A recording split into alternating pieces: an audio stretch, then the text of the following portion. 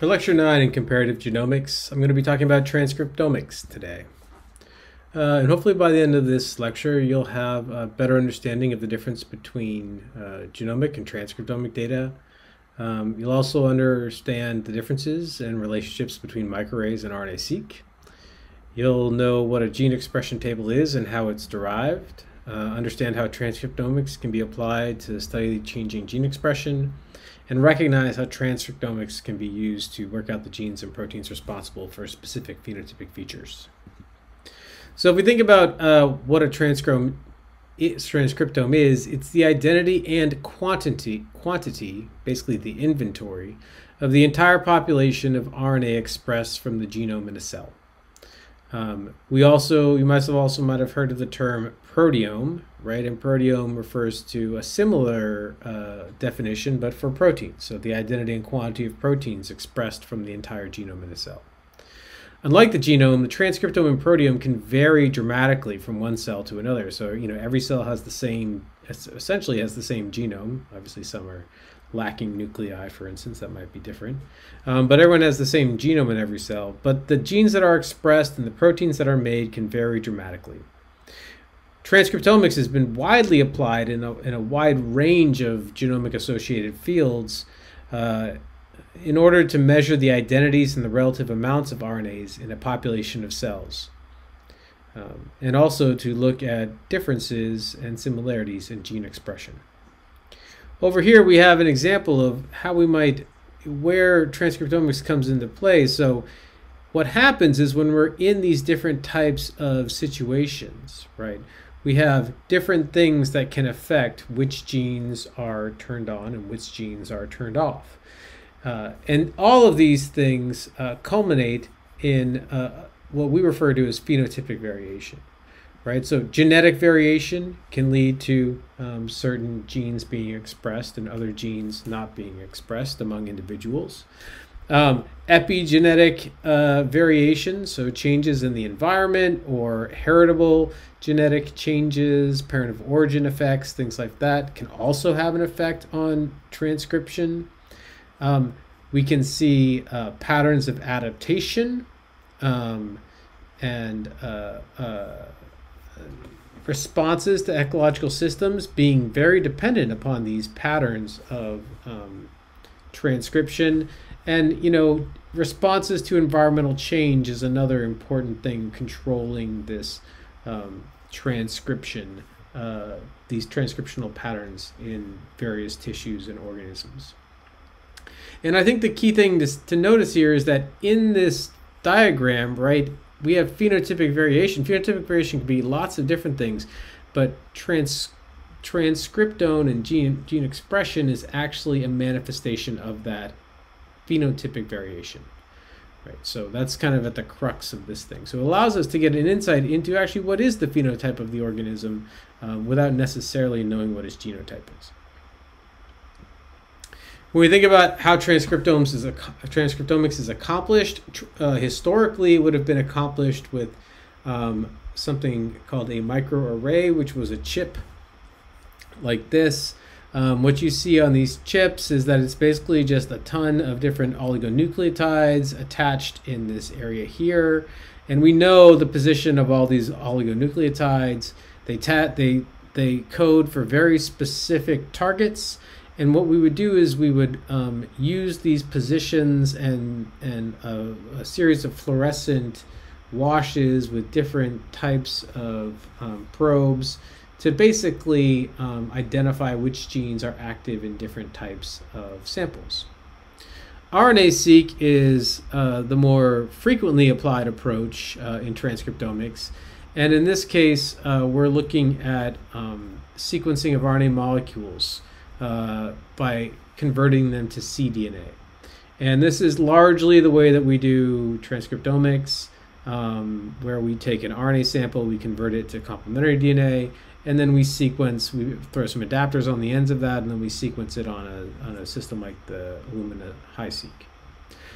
There are ways to also do direct RNA sequencing, so direct sequencing of RNA without the cDNA set. And Oxford Nanopore has been developing these types of technologies on their MinION sequencers. A big assumption across all these methods, though, is that there is often an underlying assumption that transcription is indicative of some other broader pattern associated with phenotype. So in this case, protein expression patterns relative to patterns of corresponding mRNA expression are thought to be related to each other. That is not always the case. Transcriptomes and gene expression may not have a very strong direct relationship with the amount of protein or the activity of or inefficiency of a protein in a given sample. So we have to be careful about how we're actually interpreting transcriptomes relative to what a phenotype is. Some of the big differences between microarrays and RNA-seq. One, for microRNAs, right, we have this chip that has probes on it. You actually have to choose which probes are going to be used on those microarrays. So that's going to present a certain amount of biased approach to that, right? So some of it is going to, some of your analysis will be driven by what you already know about the system. Whereas RNA-seq, there's also some issues with microRNAs where they can sometimes compress the range of gene expression that can be detectable, and RNA-seq can provide a more precise measurement of RNA actual concentrations. And the other thing that RNA-seq can do is you don't necessarily have to choose which probes you're going to target with RNA-seq. It's kind of target agnostic.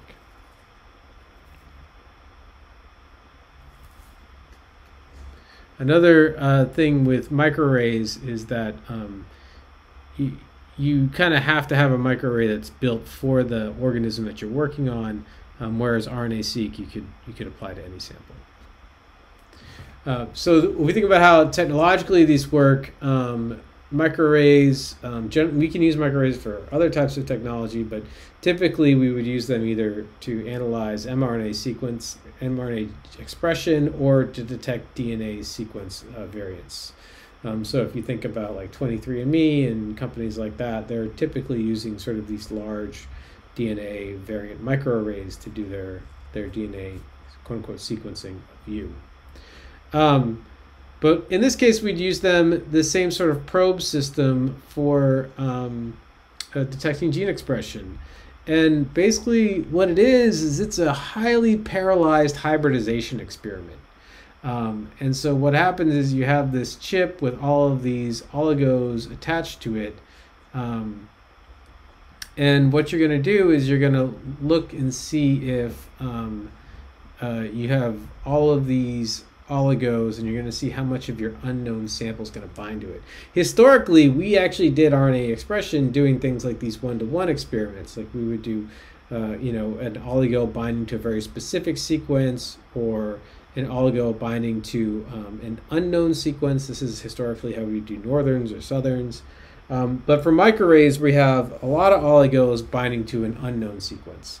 And when I say a lot, I mean up to maybe about like 5 million or so different oligo probes, right? And each position of those equates to a specific oligo probe pair, right? On average, there's usually about like 16 to 20 probe pairs per mRNA. And the way that this system works, as I said, it's got a sort of a compressed range. So we consider it to be quantitative, but maybe only semi-quantitative. So typically what happens in a microarray experiment, right, you have your sample, you have your control, which you isolate mRNA from, and then you're going to tag each one of your samples with some sort of fluorescent dye, either a red or a green dye.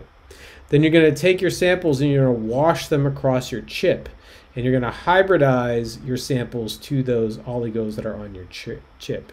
And in that process, if you have a lot of green at one site, it will bind to that probe. If you have a lot of red, it'll bind to those probes. And if you have a lot of both, they'll both kind of cancel each other out. In the end, you end up with a fluorescence pattern that looks like this, where yellow means sort of expression in both tissues, black means no expression, green means expression in your control, and red means expression in your sample. And by doing this, we can look and see what are the patterns of upregulation and downregulation relative to the treatment of your sample. Microarrays are generally used for this type of contextual gene expression profile. They can be applied to this type of transcriptomic approach can be applied to a wide range of different questions. Microarrays work in this way, but also RNA-seq can work in this way too. But questions such as cellular states and process, comparisons among related species of similar samples, so comparing like liver tissue of different samples, diagnosis of genetic disease, genetic warning signals, precision diagnosis of disease, drug selection, determination of gene function, target selection for drug design, pathogen resistance, and temporal variation in gene expression. Basically anything where transcriptome would be informative, you could use a microarray for. And as I said before, you can use these things in genomics and proteomics as well. There are applications for them. Often the data that you would get historically from something like a microarray and also from an RNA-seq analysis would be something we might refer to as a gene expression table. And this is some sort of presentation of the relative expression levels of different items that you were looking at, different targets. And typically you would be comparing something like expression patterns from 2 or multiple sources. And what you would, so in this case here we have gene expression from, say, a female and a male zygote across a range of different genes, right? In this case, each row indicates a biological replicate of these two categories of samples, whereas, each column represents a biological replicate of these two samples, and each row indicates a different gene that was examined in this gene expression process. And what you can see is some really distinct differences, right? And those distinct differences are often shown using this kind of hierarchical clustering and branching pattern to show which groups belong together. And we see, the male and the female zygotes clustering off together.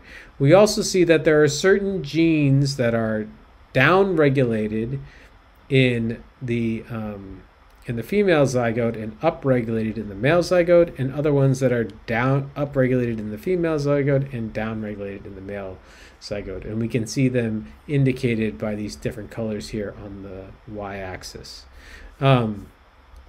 Typically, these values are going to be normalized by row, right, where the expression of these samples is shown relative to the other genes, sample genes in this row, not by column, but sometimes it's done by column.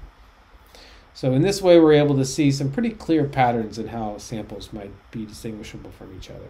And so this type of heat map is commonly used in transcriptomics. What about some other technologies? Well, RNA-seq is probably the most commonly used methods for transcriptomics. It's basically whole transcriptome shotgun sequencing. The process involved in it, well, the goal of this is to quantify what RNA is present in a sample. One of the big benefits of this method is that it's hypothesis-free. So whatever you're sequencing is what you get. You don't need to know ahead of time. You don't need to know what genes you need to put on your chip. You can just have your you can just take your samples and sequence them, and you may see differences that you didn't expect. So there's a certain amount of discovery science that's involved in RNA-seq that you might not get with other types of inquiry types. Basically, the process by which it works is you use a reverse transcriptase to take your RNA sample and double-stranded and create a complementary DNA product from this mRNA. A lot of times when we think about these things, right, we're thinking, oh yeah, when I look at this RNA and this gene expression, that's going to translate to some sort of protein product. But that isn't necessarily the case. So if we think about what is actually transcribed, right, about 85% of the genome is transcribed, but only 3% of it codes for protein. So if you're just looking at your total RNA fraction, you're going to get a lot of stuff that isn't protein coding. So one of the goals of this is that you do have to possibly do some selection up here at the beginning in this wet phase, where you're selecting either for mRNA or you're selecting away from other types of RNA. So for instance, often when we do RNA-seq, we're either going to pull down all the mRNA or we're going to pull down all the ribosomal RNA, because especially in eukaryotes and things like vertebrates, you know, anywhere between like 95 to 99% of the RNA that you isolate when you do a total RNA extraction is going to be ribosomal RNA. And if you just sequence that sample, you would just get a whole bunch of ribosomal RNA. You'd never know anything. Only 1% of your sample would be your mRNA, and the stuff you're really interested in knowing about expression. So there does have to be a certain amount of targeting that comes into this process. There are also other parts of the RNA fraction that we might want to target besides the mRNA. So, you know, when you think about what's transcribed, there are lots of different components. So we might want to identify specific gene expression patterns associated with other types of questions like microRNAs. So we would have to do some size selection. And then there are ways we could target other sort of unique aspects of transcription that we might not be able to look at otherwise if we weren't using RNA-seq. Things like alternative splicing and fusion genes and RNA editing, right? And so by doing RNA-seq, it allows us to have like a certain amount of discovery into these other processes. So one of the things that happens is after we build the cDNA, most sequencers can't sequence an entire full-length cDNA. So we have to fragment it. We fragment it pieces, put adapters on the end, then we sequence it. Then we have to take these fragments and we map them to a reference genome. And what happens is by mapping them, we'll end up with pieces on different exons. And the patterns of these mappings will help us draw connections between different exons. So here we can see these reads load up on these different parts of the genome. But because there are these reads that are connected to each other, these paired end reads, that either, or maybe some reads that are splitting this this intronic region. So half of it is in the exon here and half of it is in the exon here. We can start to draw connections between different sections of coding sequence.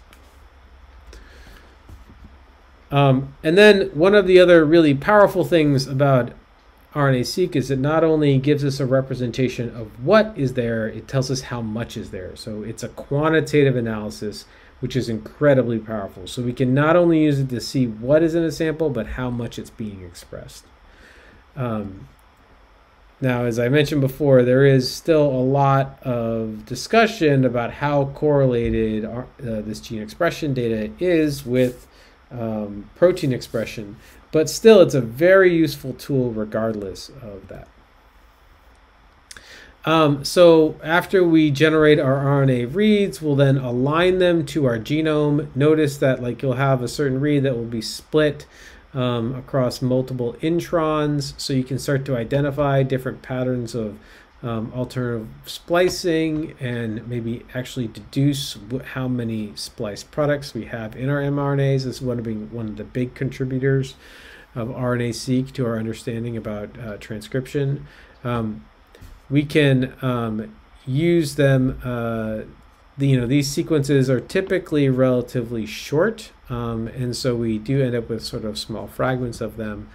But these types of mapping can lead to very interesting patterns, and typically you'll see them displayed something like this when we look at like something like UCS Genome Browser and the tracks associated with it.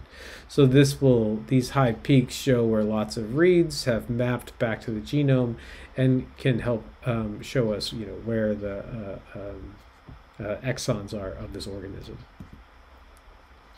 When we look at the gene expression piece, basically we often quantify RNA-seq data using a range of different measurements, things like RPKM, FPKM, TPM. These stand for normalized measurements of gene expression, either reads per kilobase per million reads, or fragments per kilobase per million reads, or transcripts per million reads. And what this indicates, right, is like these are the number of items that map to a specific target, corrected for some factor that could lead to bias in the mapping rate of that target. So one, we divide by the number of reads in a sample. So not every sequencing sample is the same amount. So if I was to look at 2 genes and I only sequenced 10 million reads and I had 5 million reads and 5 million reads associated with these 2 samples, these 2 genes, and then I went and did 100 million reads and I had 5 million reads associated with one and 95 million associated with the other. Those are 2 very different patterns, right? So just because I had 5 million in the second sample doesn't mean that that's the same level of gene expression that I saw in the first sample. And so we need to correct for, you know, the amount of sampling we're basically doing, for the amount of information we're generating. And additionally, we need to correct for the size of the targets that we are trying to sample. So if I was to compare, if I had 5 million reads mapped to 2 targets, but one of them was 1 kilobase long and the other one was 2 kilobases long, which are they actually being expressed at the same level if the sequencing is quantitative? And they wouldn't be, right? Because basically I got twice as many reads in the 1000 if it's half as long, right? So the other one, I have more ability to break those 2000 base pair reads into more pieces. So, you know, just because I have 5 million of each doesn't mean they're actually equal expression. So what's really important here is to understand that, you know, it's all relative, right? None of these numbers, when we talk about gene expression, unless you do really careful spiking controls, have much relationship to absolute values. So we're always comparing sort of these relative proportions of read maps. And these are some of the ways that, you know, we can take and correct these things. So if we think about RPKM, this normalized reads per kilobase per million base pair, so reads per kilobase of the length of the target, right? Millions of reads, how much sequencing we did. Here we can see, you know, based upon the size of the target and the number of reads that are in this total sample, right, we can correct, and we can see that even though the numbers are pretty different, once we correct, we can see that they're actually a lot more similar than we thought they were, and we can see where this sample might be a little bit different. Right, here we have a different replicate as opposed to the other 2. And then if we were to compare that to TPM, right, what we see here is that that if we sum up these values, we actually end up with different magnitudes, which can introduce its own problems. And so a preferred method in this case is to use TPM, which allows us to actually keep a consistent, based upon the calculation, a consistent total expected count per column.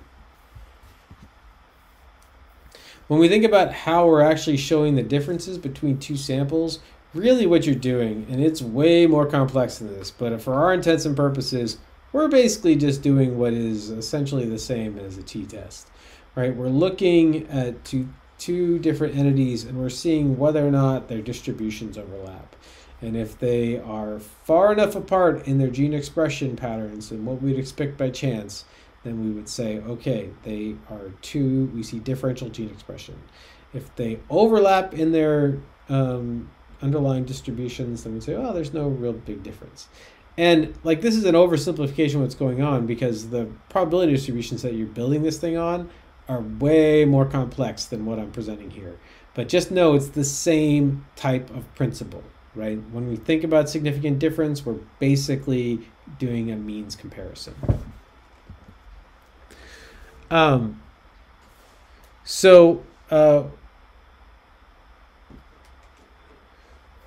one example of a transcriptomic study I thought, which was interesting, is there's a nice discussion of a study in your text looking at how we might understand sort of an alternate physiological state, like sleep, and how that might affect the genes that are expressed. Right, so sleep is a necessary restorative function.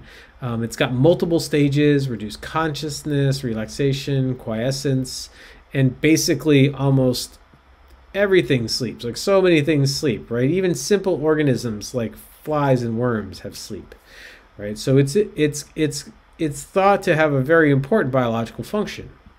So there were some studies that were done looking at sleep in rats and fruit flies. And basically, the fruit fly experiment, we saw that they looked at sort of three physiological states. There was a spontaneously awake state, there was a spontaneously asleep state, and then there was a sleep-deprived state. And one of the things that they did is why they did it this way is they wanted to also take into consideration the fact that you could have you needed to disentangle the role of circadian rhythms on the effect of waking, right? So that's why they wanted to have this difference, this 8-hour difference between these two, because they wanted them to have this awake system be disentangled from what are the circadian rhythms of fruit flies. So we're going to look for an effect of circadian rhythms and also look for an effect of waking versus sleeping. So they looked at about 10,000 fly genes, and overall they found greater than 1.5 x difference in the level of gene expression among these different groups. What they typically found for some sleep-related genes, which is basically comparing the spontaneous sleep group with the spontaneous awake and the sleep-deprived group, they found 12 genes associated with glial processes and lipid metabolism. And glial processes would make sense, as we know that sleep is very important for the brain and its ability to maintain its health. For wakefulness related, we found a lot more genes associated with wakefulness. And so in this case, it was a comparison between the spontaneous awake and the sleep deprived with the spontaneous asleep. So in this case, there were 121 immune and other biomolecule metabolism genes that looked to be upregulated and expressed during awake time. And this makes a lot of sense too, because we have a lot more activity, we have the need for immune protection during that time. And then there was about 130 partially overlapping genes that were modulated by the time of day, where some of them were more expressed at the 4 p.m. period and other ones were more expressed at the 4 a.m. period, but they were interacting with sleep, wakefulness, and being sleep-related as well. Overall, though, there were a whole bunch of genes involved in synaptic plasticity. We saw different types of metabolism being activated in sleep and being in wakefulness. We saw different patterns in transcription and translation. We saw the upregulation of stress responses and different types of cell signaling pathways involved in these two different physiological states, which we would expect, right? So it matched well with what we would imagine these systems look like. And you know, it's not just sleep. If we look at things like development through time, right? So here is one of those expression tables, the heat maps, right? And we've got developmental time of flies, right? And they start off, and you can see some genes are highly expressed early in development and other ones are not. And as we go through the various stages of embryonic to larva to pupa to adult development, we can see that there are very distinct groups and sets of genes that are turned on and then turned off during development, right? And so we see that, you know, this is about 4,000 genes, and we see significant differences in gene expression between some of these stages in 300 and almost 35,000 of these genes. And the differences are pretty dramatic, where we're seeing like a 4x difference between the maximum and minimum for the large majority of these genes. And basically what it's telling us is that, like, you know, we shouldn't expect the same genes to be used throughout our lifetimes. As we move through development and through the developmental stages, we're going to see different suites of genes be activated for different times of our lives.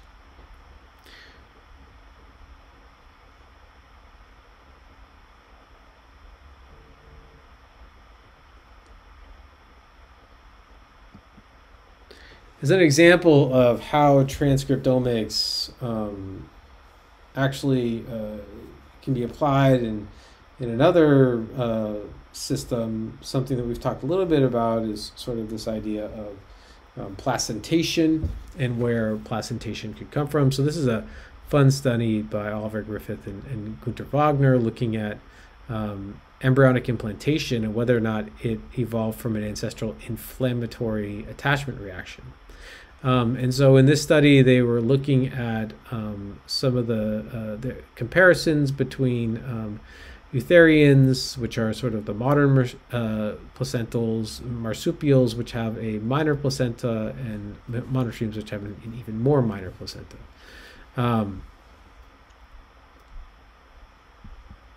So in this process, what they were looking at is sort of patterns of late gestation, mid-gestation, and non-pregnant individuals. And what we see is we see a very distinct pattern of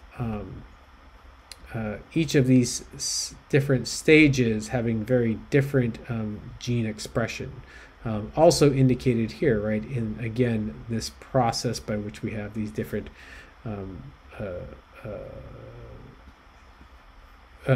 gene expression patterns associated with these different time points in development. And then we can see sort of like in each of these different stages, there are different groups of functional terms that are associated with the differences that we see between these different stages. And then if we look across different organisms, we can see, you know, comparing the expression patterns we see in a range of eutherians to placental. We can see that there are certain genes that are shared in their gene expression across all of these groups, whereas others that are missing and are absent. And if we look at what these genes are associated with, what we can see is by examining these patterns of gene expression, we can see that possum and human actually share this pre-attachment and this attachment inflammation phase, whereas possums move directly to partition, whereas in eutherian systems we see an anti-inflammatory phase followed by a second inflammation and then birth. So by studying these different patterns of gene expression, we can start to understand, you know, which patterns of expression are associated with some organisms and are not with others. So I think these are just some fun examples of how transcriptomics can be applied. In the next segment, we're going to be talking about another part of transcription that's really important, which is understanding how epigenetic controls are affecting transcriptional processes.